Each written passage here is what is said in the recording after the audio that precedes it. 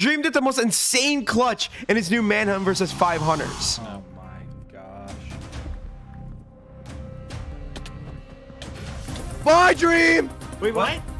What? Oh my gosh! Wait, let me stop this here. I'm gonna rewind it and we're gonna see what's so suspicious about this clip and why a lot of people think this is actually fake. Bye, Dream! Wait, what? What? Did you catch it? If you didn't, I'll show you again in slow motion.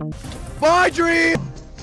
As you see, right here is where a lot of people thought that this clip was actually faked. In Dream's hotbar, he actually already has a boat in his 5th slot, even though he's not even hovering over the boat yet or crafted it.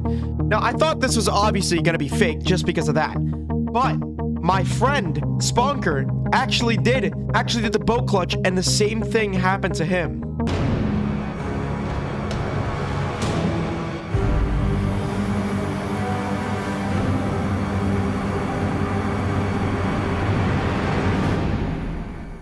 As you can see in this clip, Sponkers actually did do it, and the same thing happened with him. The boat is already in his hotbar, even though he didn't craft it or he's not even hovering over it yet.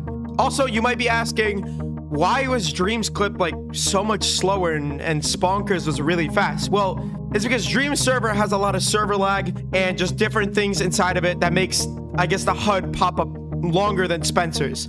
Dream actually said it's near to impossible to do it in a single player, and Spencer or Sponkers just pulled it off. So this makes people believe that Dream's boat clutch was actually not fake, and this proves more evidence on why it's not.